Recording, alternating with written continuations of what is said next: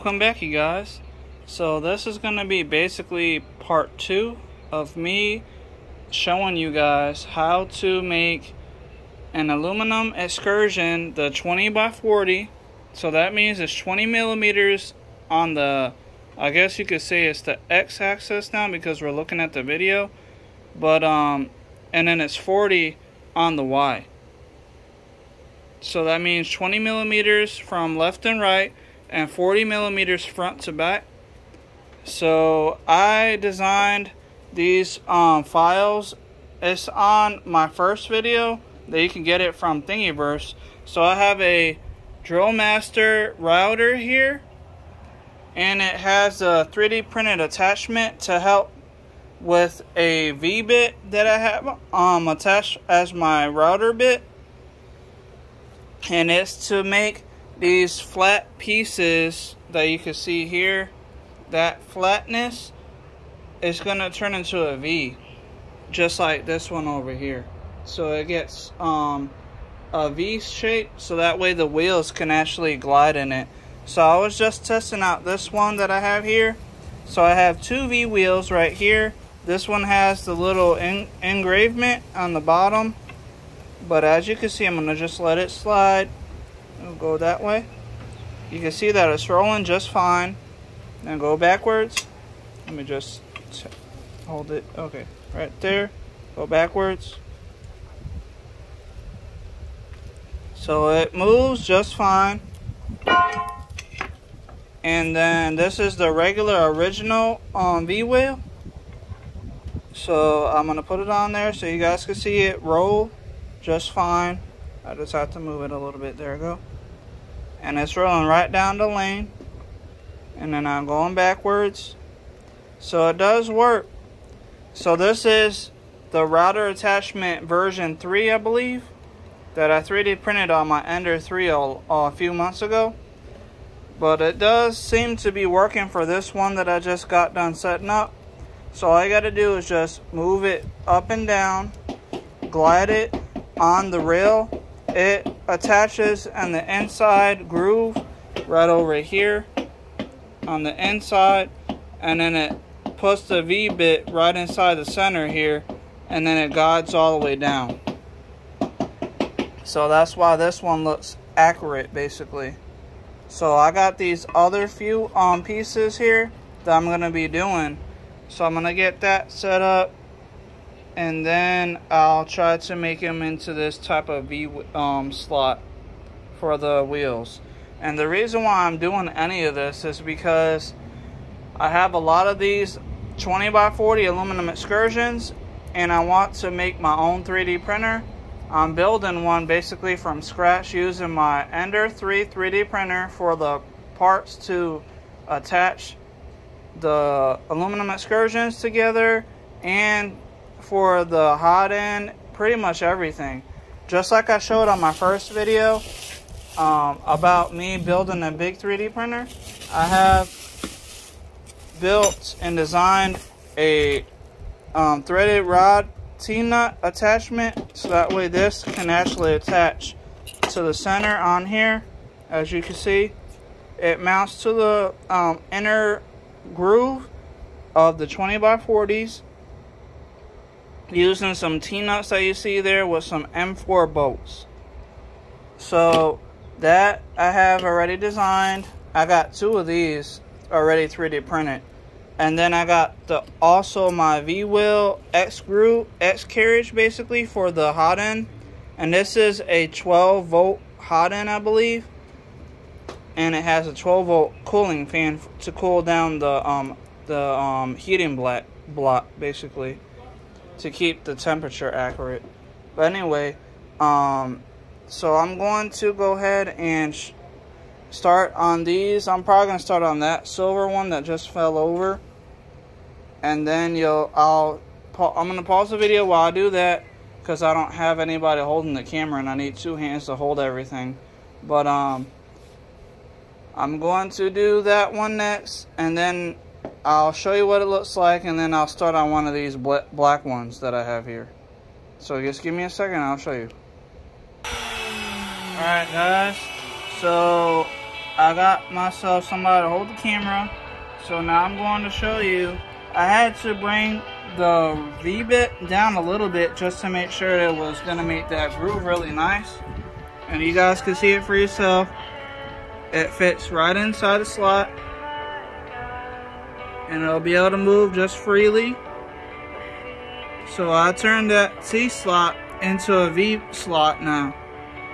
So now I'm going to show you on the black extrusion that I have. So I'm going to leave that off. I'm going to move this aside. So I had this black one. It did have some plastic attached to it that I had to scrape off. But it's nice and clean. It's never been used or messed with. So this will be the first time of it being shaved down. So now I'm going to put it, you can see that it actually lines up just right. So there's a groove right here in the center. So that way it can actually go into this slot right here. And then this back piece, the longer one, goes into the 20 by 20 part of it, or the 20 millimeter groove. So the 20 by 40 is on the other side. And this is all on my Thingiverse page. And it's in the, if you need the link, it's in the first video. You could click on it and you'll be able to download. So this part right here is the V3 version. So I'm going to place it inside the slot. There we go. And I made sure that the V-bit is still the same height.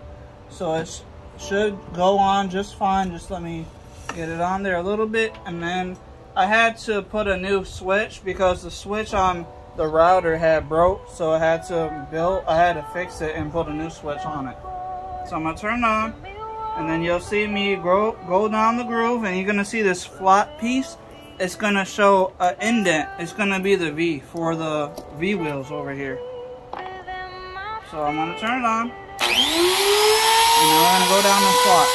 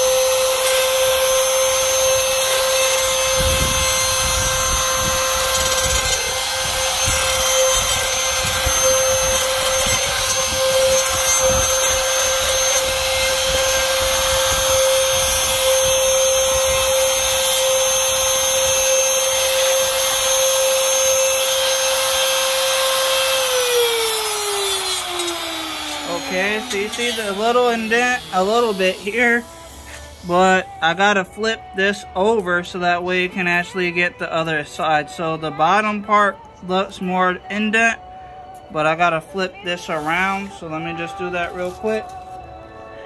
I'm gonna turn this way.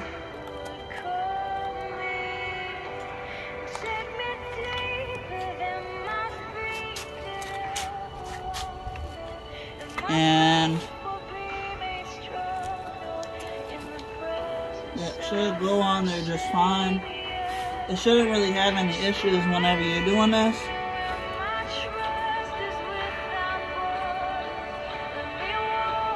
Just gotta make sure I see it. There we go. So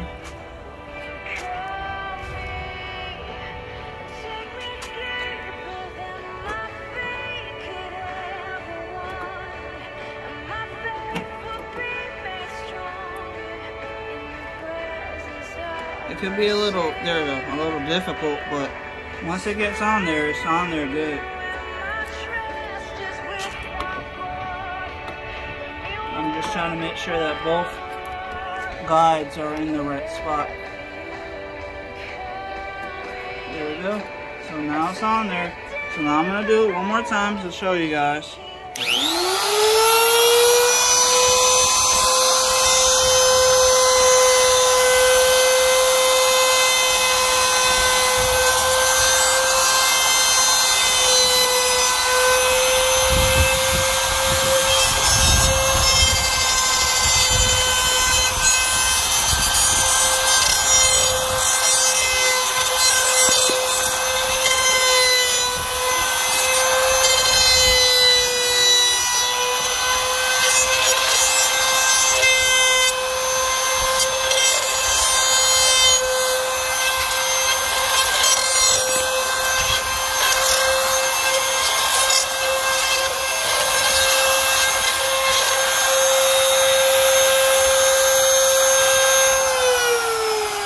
Okay, so it's got the other side already down a little bit, but I'm gonna have to flip it over just to make sure both sides get everything.